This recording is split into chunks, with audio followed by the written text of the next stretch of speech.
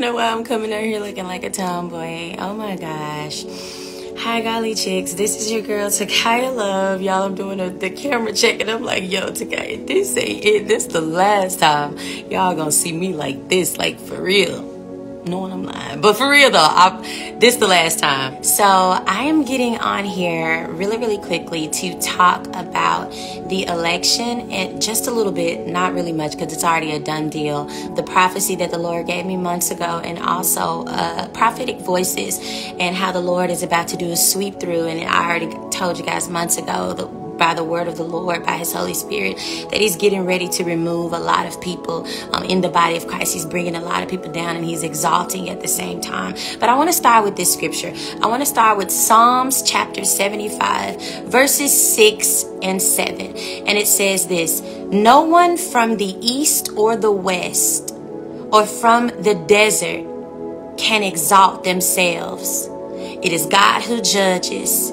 He brings down one and he exalts another. And I know that these Jezebel spirits are not going to like this. I know people who operate in controlling and manipulating spirits, and you're used to getting your way, and you're used to manipulating situations and outcomes in your own life, are not going to like this. I am not talking about people of God who voted for one president, who voted for Kamala, who voted for a different outcome, and they didn't get it, and they're hurting, and they're sad, and they're lost, and they don't want to go backwards. I sympathize with y'all. Baby, I'm a black woman. Trust me, I sympathize with you all. But when the Lord gave me that word back in August, for whatever reason, he wanted this man back in office, I go with God over this. I go with God over this any day, even if it don't make sense to me. My ancestors, our ancestors, fought for this country with blood, sweat, and tears for us to have, I'm sorry y'all, for us to have the right to vote. I know how important this election was, but we have got to trust God. We have got to trust his will, even when we do not understand it. But the last thing that we as a nation need to be doing is speaking death over America, speaking curses over the very nation that we live in, because the person that we preferred didn't win. She conceded with grace. She conceded with elegance. And y'all are still around here acting like fools. And I'm gonna give people time, because I know this just happened several hours ago. 4 or 5 in the morning, they called it. The AP called it. I know that. I get all of that. I know this is fresh. This is just day one. It hasn't even been 24 hours yet since the race was called. I know people need time. But attacking authentic voices in the prophetic, because what we spoke came to pass per the Lord, you need deliverance. For attacking other believers because they didn't believe or vote the way you wanted them to vote, you need deliverance. Okay? And when you are speaking ignorant, dark things over this nation, you are siding with Satan. You are siding with witches. You are siding with people who do not care about this nation. Because the Bible says, if you are really a Bible-believing Christian, it says that death and life is in the power of the tongue. And yet, as soon as this man wins the office, you guys are throwing everything up in the air. You're speaking death. Oh, we finna go to darkness. Oh, we finna go through this. Oh, this, that. Ignorant. Speaking out of your emotions instead of saying God is still good. God is still sovereign. God is still just. And even when we do not understand it, we have got to trust the leading of the Lord. He exalts and he humbles. 4 years ago, the Lord told me that he was going to humble President Trump. He said, I will use him like King Nebuchadnezzar. And as we all know in the Bible, King Nebuchadnezzar got his power stripped away from him. And it wasn't until he acknowledged God that God put him back on the throne. And this is what we just saw. God said to Kaya, not only is he going to win, but he's going to win by a landslide. And that's how you going to know that I'm in it. And it happened. And now you're angry. You're upset. You're mad. And like I said, I get it. But now that this election has turned out the way that it has turned out, it is time to move forward. It is time to grow up, and it is time to pray for Trump. It's time to pray for J.D. Vance, his wife, their children, their family. Cover the nations, cover the rest of the elect, cover everybody else that's on this board, the Republican ticket, the Democrats, so we do not get ungodly, sinful laws into this land that will make the judgment of God pour out on us like fire and brimstone. Stop speaking your emotions and trust the God that you say that you serve, because I guarantee you that Trump nor Kamala is going to lose friends and family members over y'all. They gonna go home. If they gotta cry it out, they gotta pray it out, they gotta celebrate it out, whatever they're gonna do, they're gonna go home to their families, eat dinner and watch TV and move on with the next day. They're not losing relationships like you. They're not losing family members over this like you. They're not degrading another person's salvation because they didn't vote the way that they wanted them to vote, and calling people ignorant because they don't see the deeper picture. Not as foolish stuff. Foolish stuff. Jezebelic spirits running rampant in this nation. Running rampant on the men and the women of God who claim to have the Holy Ghost. Stop it. Your life and the friends that God has given you are allowed to think differently than you. They are allowed to follow what they feel God told them to do, just like you are. And they are allowed the same grace that you feel that you have access to. And their grace isn't any less than yours because you don't agree and have the same belief that they have.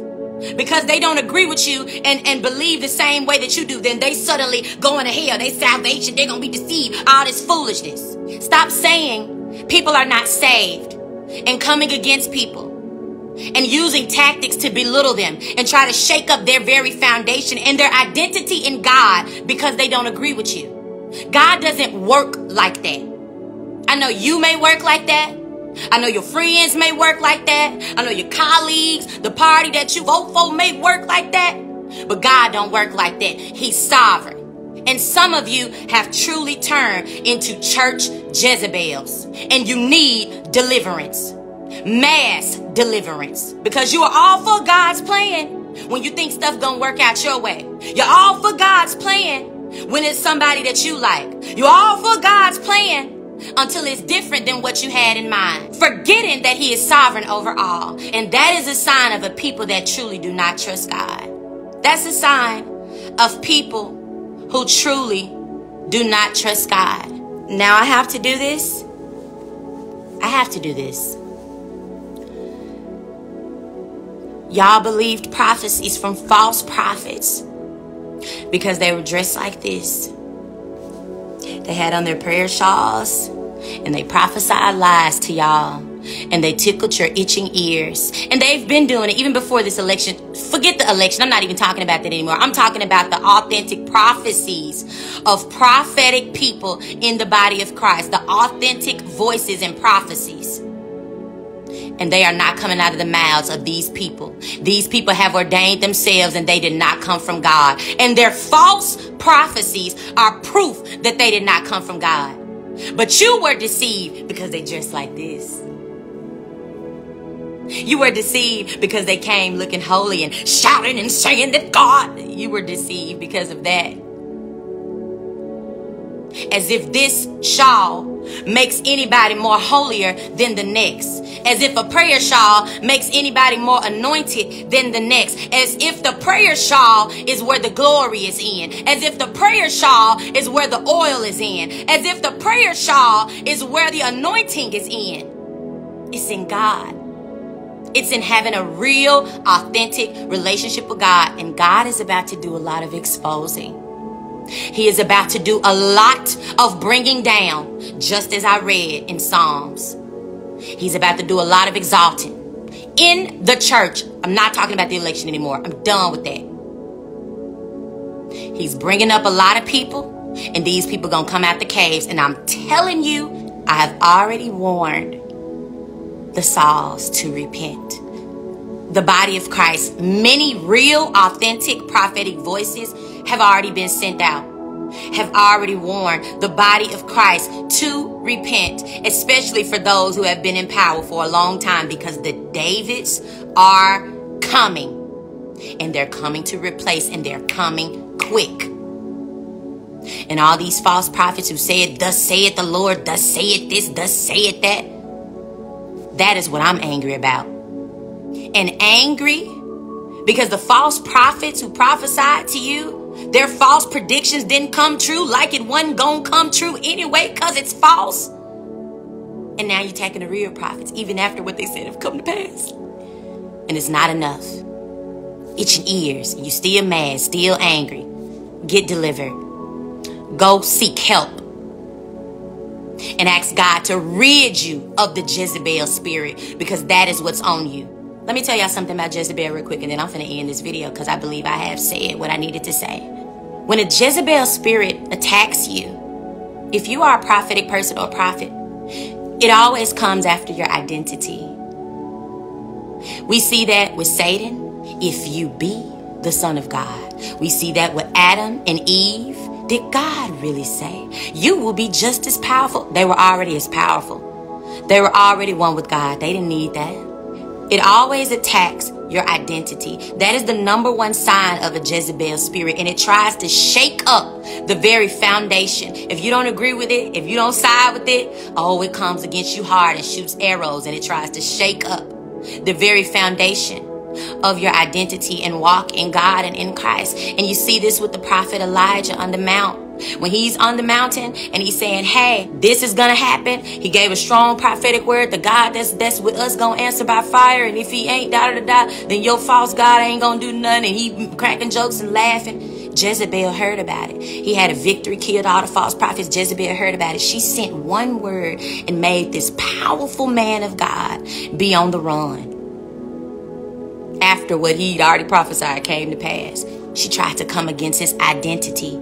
Had him shaking, had him in a cave, scared, thinking that he was finna die. All because she sent out a demonic word. Jezebels try to shake up your identity. And as a prophet, as a prophetess, as a person, a child of God, even without all the titles, a true child of God, you've got to be strong in your identity. And if God tells you to say some or to release some, don't let these Jezebel spirits shake you up. Don't let them shake you up. Pray for their deliverance. And as a matter of fact, don't even respond to them. Because I said today, when people are inclined to hate you, when they are inclined to want something, to hate somebody, to be mad at, they will find a way and they will find a reason. They will find a way and they will find a reason. And y'all, like I said, about this election, I couldn't care less who would have won. If God would have gave me that same prophecy about Kamala months ago and said she was going to win by a landslide, I would be the exact same way, because I trust God. And I know that just as he can work through Trump, he can work through anybody else. The Bible says that the king's heart is in the hand of the Lord, and he turns it whithersoever he will. But when he told me that that was his will, I go with God. Nevertheless, I feel like I have said everything that I needed to say. All I have to say is, y'all, don't speak doom and gloom over this nation. Get out of your feelings. Speak life. Speak victory. And the next thing that y'all need to be praying against is bombs. Because God said there will be bombs. I have no clue when. I have no clue where. But he gave me that word months ago. I've already posted it. I'll post a link, I guess, in this video somewhere if I can. I saw so much soot. You can hardly breathe and go outside. So it's not over. You pray for our leaders. You pray for the people that were elected. You pray for the American citizens. Pray that these people will not get in there making laws contrary to the will of God. And we pray that wickedness will not be prevalent, that this nation will repent, and pray that the majority will turn back to God, or try to turn back to God. Because it's been a lot of foolishness. Pray against bombs and missiles, terrorist attacks, and another assassination attempt on President Trump. That's what I need y'all to pray for. Okay, prayer warriors? I love you guys.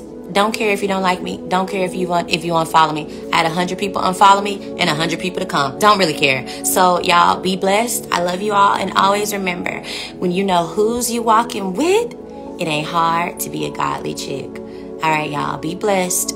Don't be in despair, and don't let this election get you down, because God is still on the throne. Bye, guys.